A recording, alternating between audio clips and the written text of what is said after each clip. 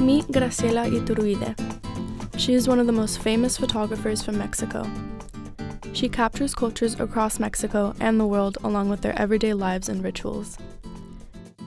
Most of her work is in black and white, vivid and beautiful. These experiences become part of her story, and she becomes part of theirs.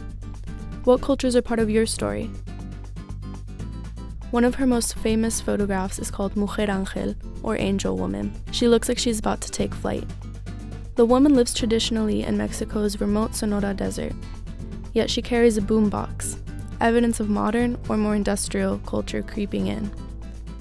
Another famous photograph shows a woman advertising her wares in the local market, in this case iguanas, on her head.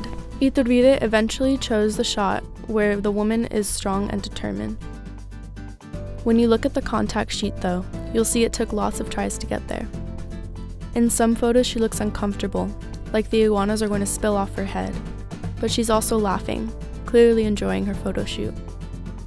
In the 1980s, Iturbide photographed the white fence area of East LA.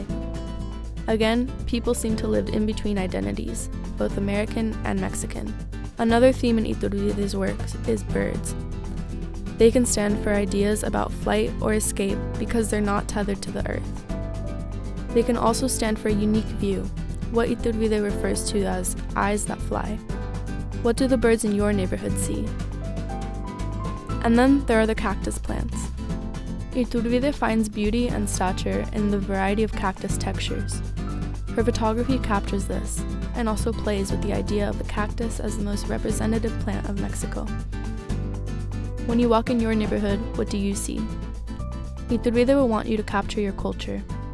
She's waiting to see what you come up with.